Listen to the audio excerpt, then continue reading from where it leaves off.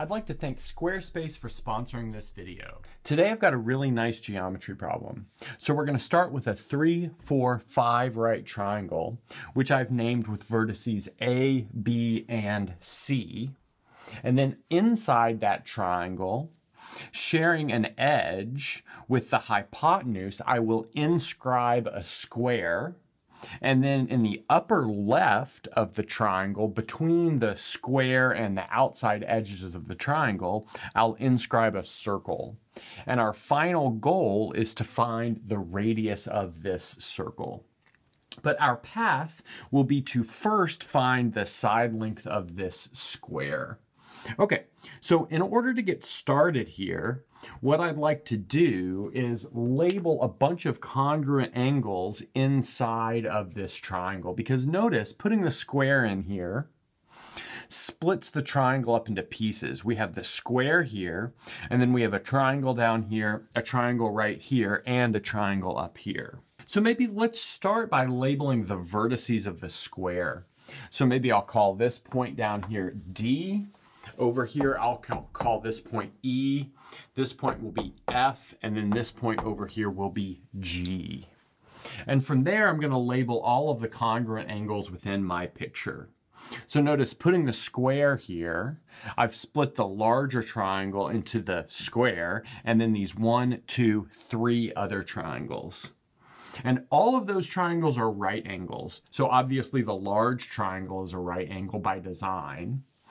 This triangle right here, ADE, is also a right triangle because it shares this right angle with our large triangle.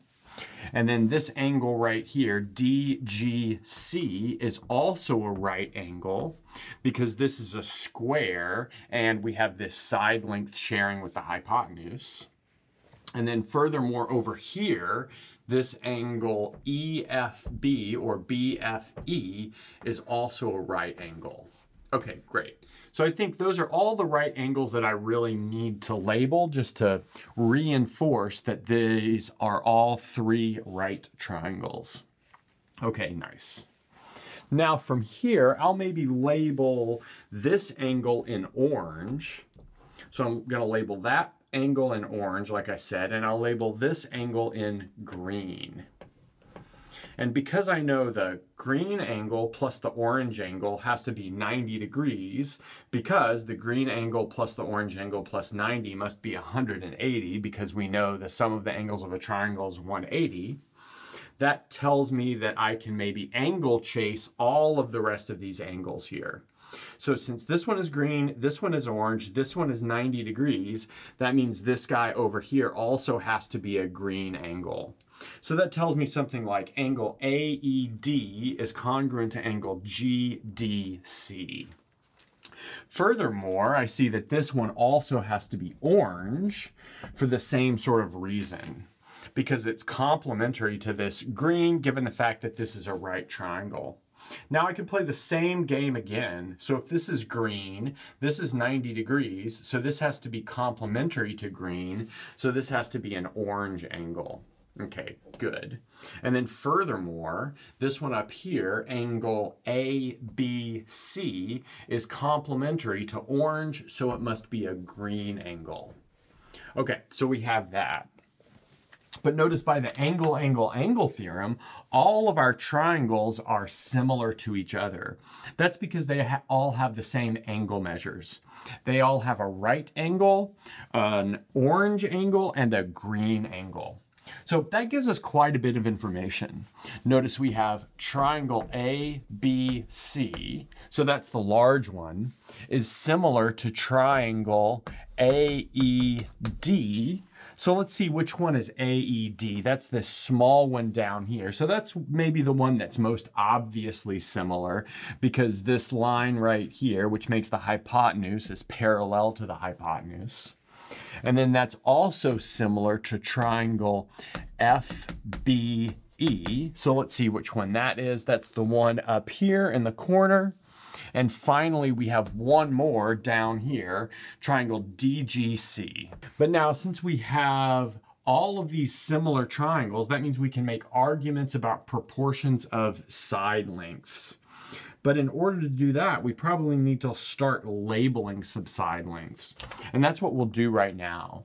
So let's say maybe this line segment AD is equal to small a. But if this is small a and then this entire line segment AC is 4, that means this length right here is 4 minus a. Furthermore, we could maybe label this one over here B. So AE has length B. That means this guy right here has length 3 minus B.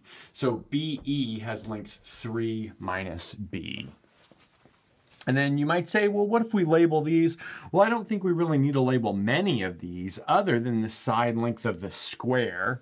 And we'll label the side length of the square X. And as I said before, our first goal will be to determine what X is. I'm excited to be working with Squarespace for this video. So personally, I've been using Squarespace for 6 or 7 years for my personal academic website. Squarespace makes good design easy to come by with beautiful templates that allow drag and drop construction. And you can access the backend and coding if you'd like to have even more flexibility.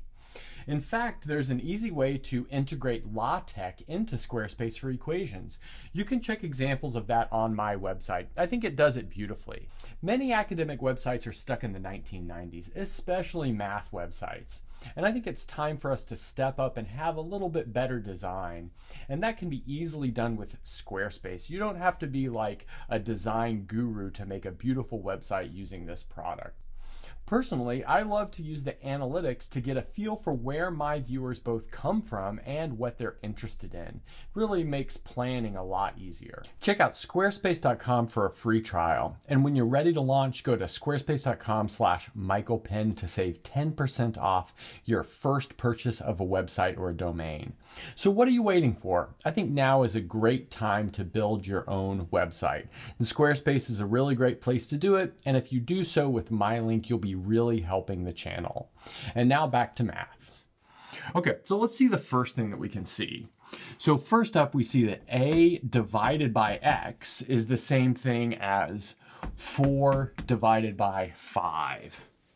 So why is that? Well, notice that this length down here is also x, and so we're dividing this side of the triangle by the hypotenuse. But that's the same thing as dividing 4 by the hypotenuse of the whole triangle, which is 5. Okay, but that gives us an equation relating a and x pretty quickly. It gives us 5a equals 4x, or maybe we could write it as 5a minus 4x is equal to 0. Okay. So let's see if we can get another equation that involves a and x and nothing else. And in fact, we can, and we can get that from this triangle down here, DGC. So we can take this x, divide it by 4 minus a. So let's do x divided by 4 minus a. And that proportion should be equal to the resulting proportion of the large triangle. But x is the smallest side of this triangle, and this is the hypotenuse of this triangle, so this should be equal to 3 over 5. Okay, but now we can multiply this out pretty easily. We get 5x equals 12 minus 3a. But now we can move some things around there, and we'll see that 3a plus 5x equals 12. Good. And that gives us a system of 2 equations and 2 unknowns to solve for both a and x. Okay, so let's do that. Maybe the first thing that I'd like to do is multiply this first equation by 5. So that's going to give me 25a minus 20x equals 0. And then I'll multiply the second equation by 4. So that gives me 12a plus 20x equals 48. You might say, well, why did I choose 5 and 4? Well, I did that so the coefficients of x would be the same. Okay, now I can add these 2 equations.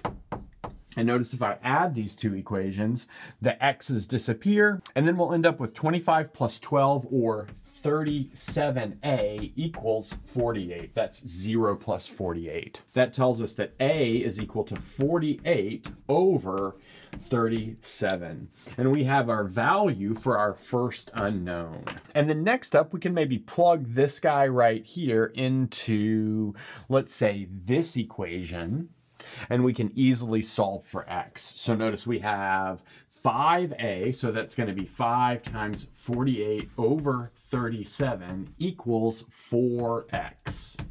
Okay. Now we can cancel the 4 here and this 12 down to, or this 48 down to a 12.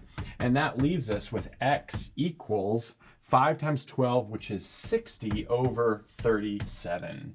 Okay, so we've achieved our first goal. So I can erase this real quick and input the side length of this square, which is 60 over 37. But now in order to fill the rest of this in, maybe I'd like to also find what b is. Actually, b is going to be one of the second most important parts because it'll allow us to complete this triangle up here.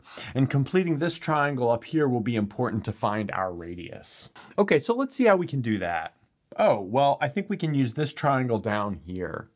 So let's notice that b divided by a is going to be the same thing as 3 divided by 4, just by the roles that are being played by those sides on the triangles. So we have this is 3 over 4. So let's see, that tells us that 4a equals 3b. Now we can do a similar calculation to what we did for x, and we'll see that b is equal to 75 over 37. So now we've got our value for, let's see, a, b, and x, and we're ready to use those to figure out the value of our radius. So let's clean this up and then we'll finish it off. So here's where we left ourselves off. We figured out our a and our b terms. On the last board, I had a bit of a typo. I should have had b equal to 36 over 37, but I fixed it now. So I've taken all of that and expanded out the triangle that we're interested in at this point and cleaned it up and completed it. So this number right here, this 75 over 37, that is our 3 minus b. Let's recall that 3 minus b was up here. And then this 60 over 37 is the side of the square. And then we can find out this 45 over 37 by using the Pythagorean theorem. Okay, so now, like I said before, our goal is to finish this off by finding this radius. And we'll do this again with similar triangles. So I'm going to maybe take this and drop a radius down here so it's perpendicular. I'll call this point capital P. I'll drop a radius over here so it's perpendicular. I'll call that point capital R. And then over here so it's perpendicular, I'll call this capital Q.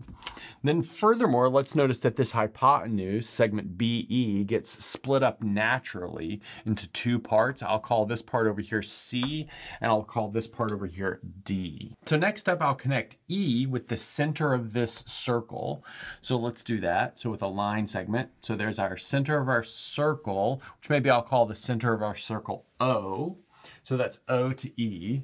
And then I'll do the same thing up to B. So the center of the circle up to B. But now since this is the center of the end circle, we know that E to O bisects this angle right here. But since it bisects this angle right here, and we share an edge here, and enough angles to make congruent triangles, we know that triangle PEO is congruent to triangle QEO. But that means the side lengths are the same, or the corresponding side lengths are the same. So in particular, PE, so length PE, has got to be equal to length QE, which I've called C. So now we just have to figure out what length PE is, but that's pretty easy to calculate because this is a radius transposed down here. This is R. This whole length is 60 over 37. So that tells us that C is equal to 60 over 37 minus R. Now we can play the same game with this triangle out here. So triangle BOC. FOR and triangle BOQ are also similar. And so that gives us a similar sort of equation. In this case, it's D equals 45 over 37 minus R. And then finally, we know that D plus C, or C plus D, is 75 over 37. So let's write that out as well. So also C plus D is 75 over 37. So that means we can add these two up, and we'll see that 75 over 37, so that's what we get from C plus D, is going to be the same thing as 60 plus 45 over 37 minus twice R. So that's by adding these two equations using the fact that C plus D is equal to, like I said, 75 over 37. That gives us a pretty simple equation to solve for R. We'll see that R in this case is 15 over 37. And that was our final goal, was to find the radius of this circle. And that's a good place to stop.